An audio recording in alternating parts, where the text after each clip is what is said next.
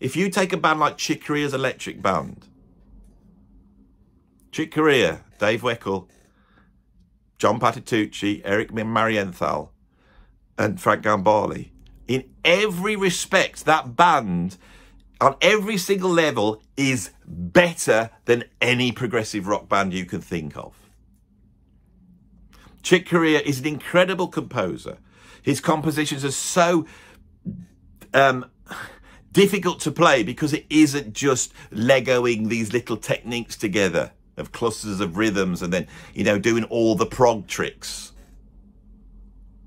Right?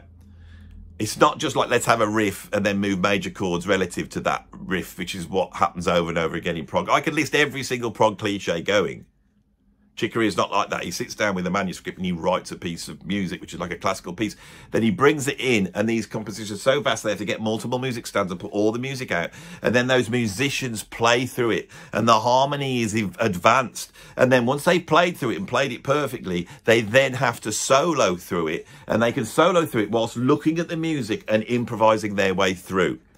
Rush cannot read music, right? And don't have any harmonic knowledge whatsoever. There's a massive difference there.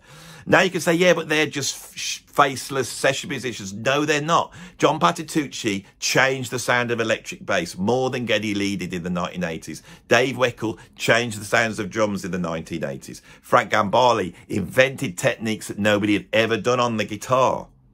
Right? Eric Marienthal, not so much so. And of course, Chick Corea is one of the greatest musicians of the 20th century. What do you want? The truth?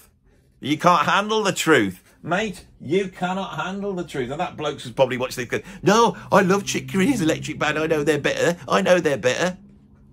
And so in that way, I'm probably being a little bit unfair. But you can look at these bands and see what's good about them. And you can look at these bands and see what's bad about them. You can do that with all art. And the process of doing those is very, very important.